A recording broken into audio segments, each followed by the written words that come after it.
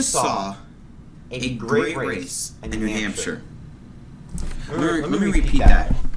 We just saw a great race at New Hampshire. What is going on? What is going on here?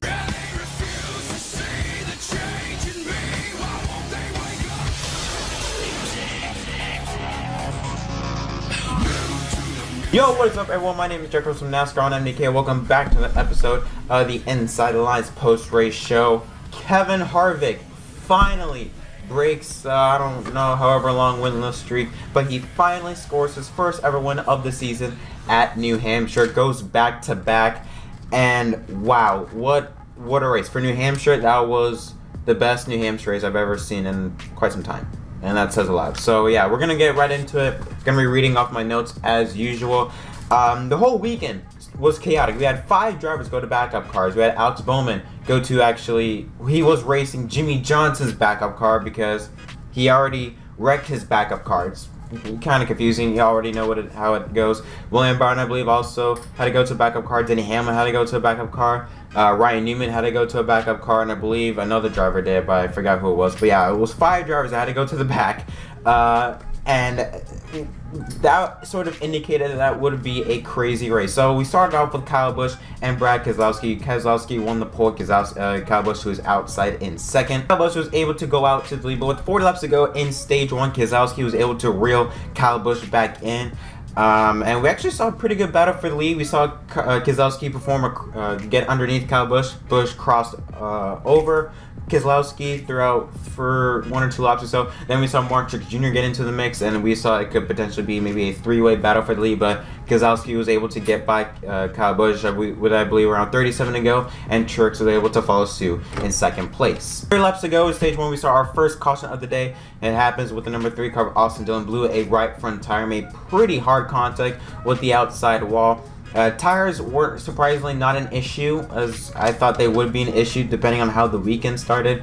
Tires were not really that bad of an issue, but it did affect some drivers. That would not be the end of Dillon's problems. He would have more issues later on in the race. We start with lap 50. Ricky Stenhouse Jr. stayed out on pit road to take the lead. However, he got a horrible restart. Kyle Busch was able to get underneath Ricky Stenhouse, make it 3 wide, and would take the lead from Stenhouse off of turn 2 with Eric Jones in second and the 10 car Alec Almirola in third.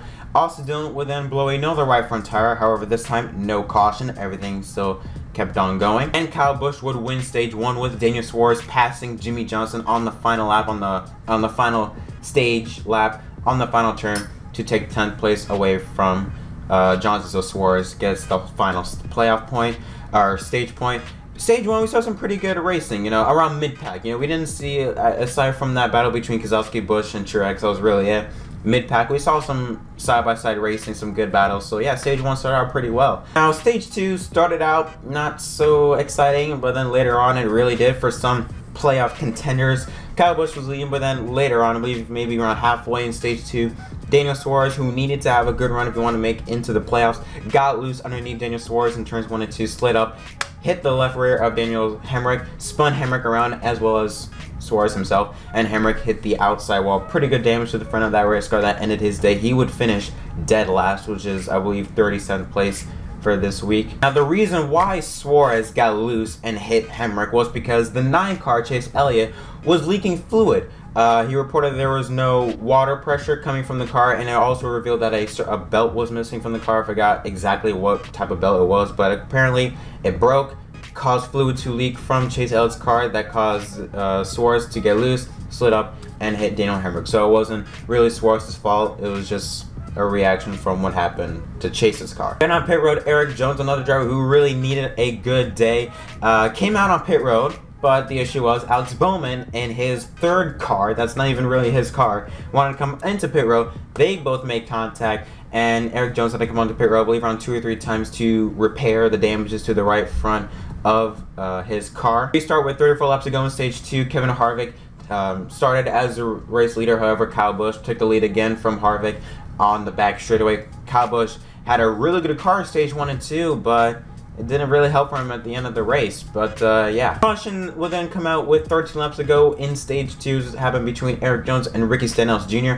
Stenhouse, another driver, needed to have a good run. Jones and Stenhouse made contact, I believe, off of turn 4.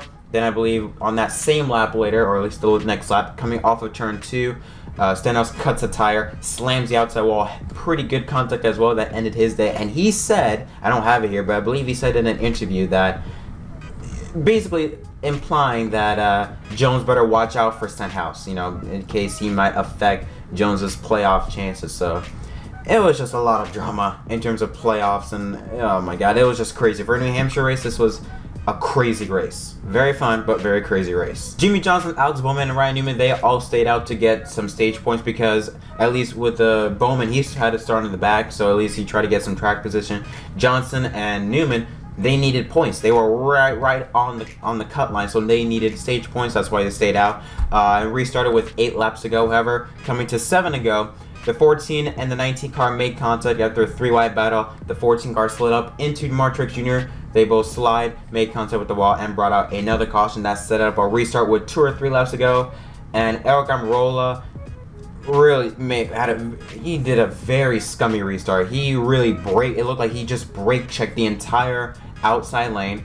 And what happened was that Byron was behind him, and so was Jimmy Johnson. So when Eric Almirola brake checked, Byron brake check, and then Johnson brake check, but he received real good damage because what happened was a pump or something fell off of the car, and Johnson dropped like a rock. And heading into turns 3 and 4, Johnson went from I believe maybe 6 or 7 to like 21st. And what happened was that he reported that he lost power steering because of that contact made with Eric Almirola. That's not good because Johnson entered in this race 10 points above the cut line in 15th place, I believe. And with that power steering problem, he came out 12 or 13 laps down, and he would end up being 15th or 16th in place, below the cut line, 18 points behind. So Johnson, really out of someone's mistake, I mean, I don't know what Eric was thinking, he really just brake checked the entire field. NASCAR gave him a warning. I would have been a lot more harsh, but that's because I'm a Jimmy fan, so you probably shouldn't take my opinion with a grain of salt. But yeah, very scummy restart by Eric Almirola, and Eric Almirola would end up winning stage 2. So nice job, Eric. And around the mid-20s, because he made contact with the 42 car of Kyle Larson on that last restart that caused a right rear tire rub. So he had to come on the pit road, fix that. That's why he started around the middle portion of the pack, and that is where really he stayed. I mean, he was able to move up, but that's where really his dominance ended, because Busch, in my opinion, if I'm not mistaken, did not lead a single lap after he was restarted in the middle of the pack. So that really hurt Kyle Busch's chances of winning this race. Then a caution will come out on lap 216, I believe it was. Kyle Busch got loose entering 1 and 2, hit the wall, and brought out a caution. Now, the reason why I say that in like a sort of irritated way was because the way he hit the wall, it was like a little tap. Okay, it was a bit harder than that, but he kept going, and we were all wondering why in the world did NASCAR bring out a caution, but it did. That set up a restart. Kyle Larson, who I believe was around the 9th or 10th place, made a 3-wide underneath Alex Bowman. However, entering turn 1, Larson got loose, hit Bowman. Larson spun, somehow did not hit anybody else, but made some slight contact with the outside wall to bring out another caution. Denny Hamlin restarts with 77 laps to go, and that's when really nothing happened until 36 laps ago, when Kyle Larson again cuts a tire and slammed into the outside wall in turns 1 and 2 very hard to bring out the other caution, and that would end his day. Now, Kyle Larson, he's not in the bubble, but he needed to still have a good day, wanted to at least maintain his points position. That would hurt him quite some bit in the points. He ended up going straight to the garage, and that was the end of his day. Restarts with 29 laps to go. Kevin Harvick was the leader, and Denny Hamlin moved into 2nd place. And the interesting part about this was, I believe, Kevin Harvick was on 2 fresh tires to Hamlin's 4 fresh tires, and we saw a really good battle. Hamlin just slowly closing in on Harvick, and we're on 3 to 2 laps to go. Lap traffic came into play. That allowed Hamlin to be right on Harvick's bumper, and on the final lap, Hamlin gave Harvick a huge bump entering into 1, but somehow Harvick was able to maintain his car, keep it under control, and they were side by side for the race lead. Harvick on the outside, and Hamlin on the inside, and I believe Harvick was able to get by Hamlin entering 3. Harvick goes down to that yellow line on the inside lane. Hamlin goes up top. Then Hamlin and Harvick make contact coming off of 4, and that allowed Harvick to get by Hamlin, or to clear Hamlin, and Harvick was able to score his first victory of 2019. Let's take a look at the race results here. Kevin Harvick wins with Denny Hamlin in 2nd. Eric Jones, great run for him in 3rd. Ryan Blaney in 4th. Matt DiBenedetto scores his, I believe that was his first top 5 or second top 5 of his career. What a run for him. Started 7th, finished in 5th. Great weekend for him in that number 95 team. Martin Jr. in 6th. Ryan Newman in 7th. The reason I didn't talk about him, I'm surprised I didn't talk about him, he had a cylinder go down, or something broke on his car. He was a lap down and was able to rebound to really have a really good points day. Come home in 7th place. Great ever for that number 6 car. I talked about him in my mid-season predictions. That Newman has surprised me a lot. That's why I gave him a B, and I'll even bump that up to a B+, because the fact that he was able, in Roush equipment, he was able to go a lap down after a problem broke in the car and rebound to a top 10. Great job. That's all I can say. What a job by Newman in that number 6 car team. Kyle Busch in 8th was able to rebound, but again, as soon as he got to the middle to mid-pack, that was really the end of Kyle Busch's chances of winning. Joe Logano in 9th. Kind of surprised. He was very quiet. He wasn't inside the top 5, or at least didn't make much noise this season, but nice top 10 run for Logano. Keselowski started on the pole, finished in 10th. Eric Almirola 11th. William Byron in 12th. Nice run for him after he had a backup car, started in mid-20s. 12th place is a good effort for him. Paul Menard 13th. Alex Bowman, you know what? For the weekend they've had, a 14th place, I'm pretty sure that 88 team will take a 14th place. For the week they had was just abysmal, so I'm pretty sure Bowman will be alright with the 14th place run. Chris Buescher in 15th, Ty Dillon 16th, Michael McDowell 17th, Kurt Busch 18th. Very surprised to see him after he won last week. 18th place, kind of a shocking to see him that far down low. Daniel Suarez did not need to have this run. He needs points, and we're going to get into the point standings a little bit later on. He's 18th. 19th, excuse me. Clint Boyer in 20th. So now we're gonna get into some of the notables here. Chase Elliott, as I said earlier, he had a fuel leak. Hood was up on the car. He finished 29th. Jimmy Johnson with that power steering problem, he would have finished in 30th. Another driver that needed a really good points day. Austin Dillon 32nd. Kyle Larson 33rd after that crash. And yeah, Ricky Stenhouse Jr. 36th and Daniel Hemrick 37th. Now what I'm going to do is I'm going to show you the playoff grade. Now this is coming from at NASCAR Score. This is not confirmed, so if there are any problems with it, don't blame me. Blame this guy. Eric Jones now 14th in the playoff grid, 68 points above Jimmy Johnson. Great run for Eric Jones. Ryan Newman, I mean, what a run for him. He's 509 points. Let me repeat that. He is 7 points below Eric Jones in 15th place. Clinton Boyer holds the final spot in 16th. Jimmy Johnson, the first one out, 15 points below the cut line, tied with Daniel Suarez and Paul Menard and Ricky Stenhouse Jr. 19th and 20th. So that is going to be a very, very interesting next 6 races between Johnson, Suarez, Newman, Jones, as well as Boyer. What do I give this race? I mean, this was a really good race. I can't really give a rating, like, I guess 8 out of 7.5, maybe 8 out of 10. But this was a really fun race. I will say, you know, parts of stage 2 and huge part of stage 3 were nothing happened. So that's why I believe 7.5 is a good rating.